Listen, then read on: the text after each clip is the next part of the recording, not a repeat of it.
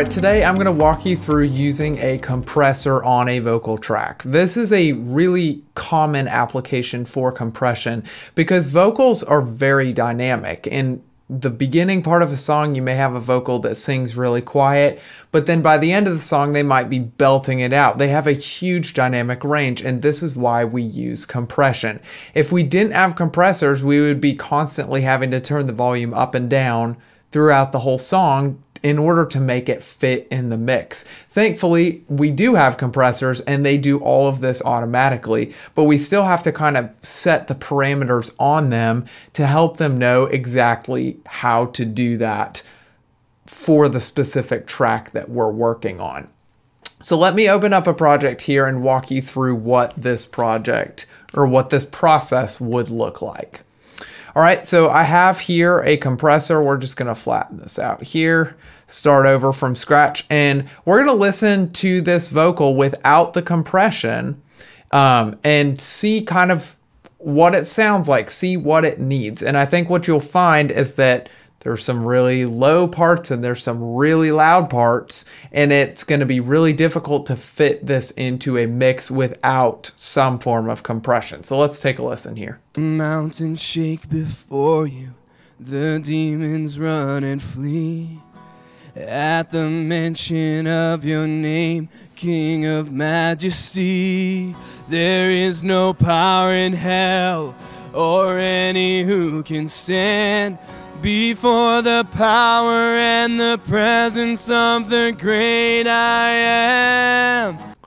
Okay, so as you can hear, there's a lot of dynamic range in here. A lot of low stuff, a lot of really loud stuff. We need to kind of reduce that range a little bit so that it will actually fit in our mix. So the objective with compression in most vocal situations is we want it to sound smooth and really natural. We don't want it to be pumping and really obvious that there's compression happening. We want it to be really natural.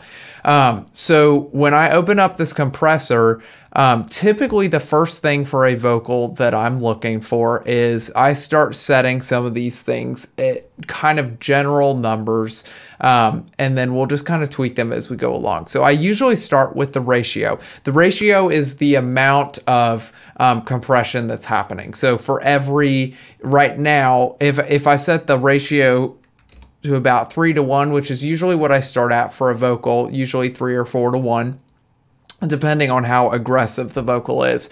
What that's telling me is for every 3 dB that crosses the threshold, it's only going to let 1 out. So that ratio of compression is how this whole thing works, okay? So we start with this ratio here. Typically, I start with usually a pretty fast attack and fast release. I'm going to leave these alone right now, and we're just going to kind of do this piece by piece so you can hear how this all comes together. So the ratio and the threshold then go hand in hand. So as I pull this threshold down, we're going to notice that it's doing more and more compression. I typically aim for about 4 to 6 dB of compression unless something is really, really wild and out of control and needs even more than that. So I've found that 6 dB of gain reduction usually is a good starting point to get a really smooth, natural result. So let's go ahead and play this with the ratio set. We're going to pull the threshold down and get that 4 to 6 dB of gain reduction, and then we'll start to work with the attack and release and make that a really smooth experience. So let's listen real quick. Mountains shake before you, the demons run and flee. At the mention of your name, King of Majesty, there is no power in hell or any who can stand before the power and the presence of the great I am. The great I am. The great I am. Okay, so we've set the ratio, we've set the threshold.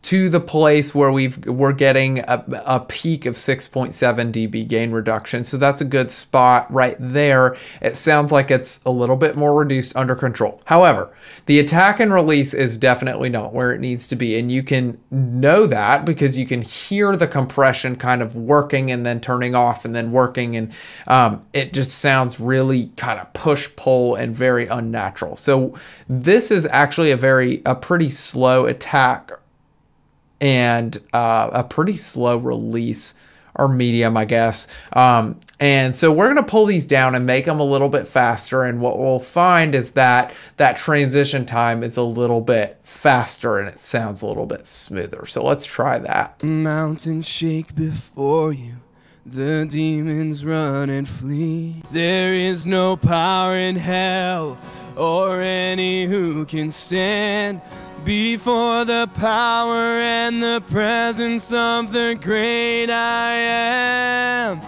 The great I am. The great I am.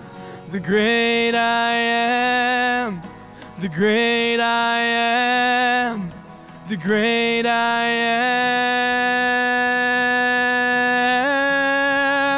Hallelujah. Holy, holy.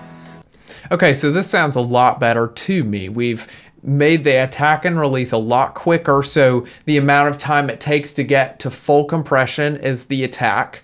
And so that transition period has been reduced to 2.4. So now that's a lot quicker. And then release is 52 milliseconds. So typically I time the release to kind of go with the flow of the vocal. So if you watch the meter, you see as his vocal is dying off, the release is dying off at around the same rate.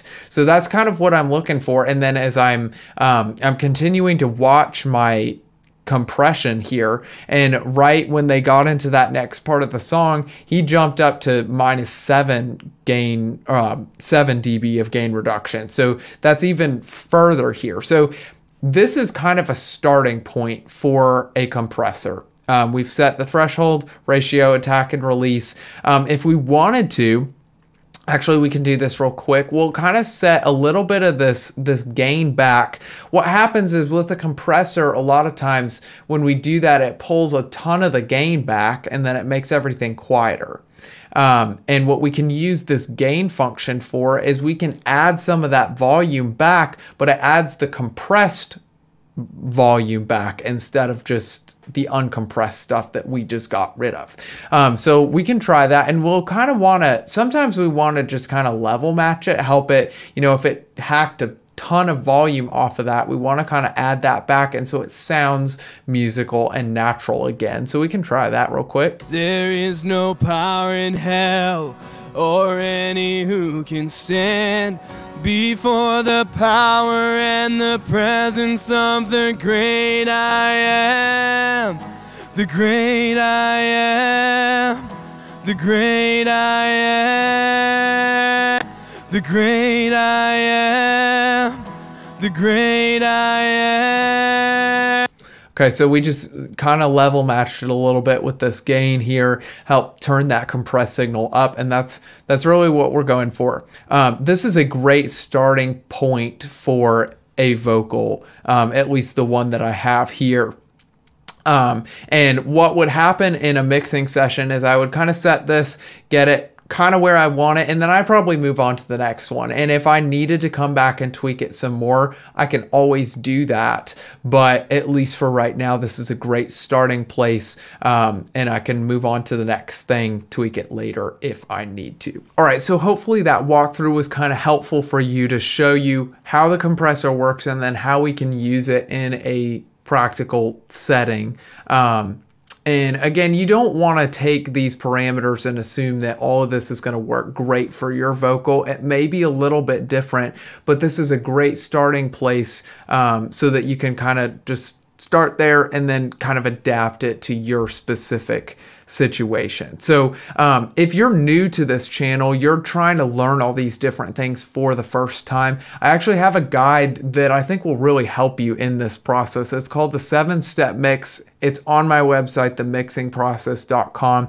And this guide will actually walk you through the 7 steps that I take in every single mix. It'll work with things like compression and EQ and balancing levels and all these different things that we do as audio techs. It'll give you just a good, consistent, concise method, systematic pattern to walk through your mixes and get great results from that. If that sounds like something that'd be helpful for you, you can download it completely for free on my website, themixingprocess.com. I think it'll help you out in this learning process. And as always, if you have any questions for me, you can type them in the comments below, or you can actually contact me directly from my website. I'd be happy to have a conversation with you and help walk you through any of these challenges that you might be having. But until then, go be great at what you do. I hope this was helpful for you. I will see you on the next one.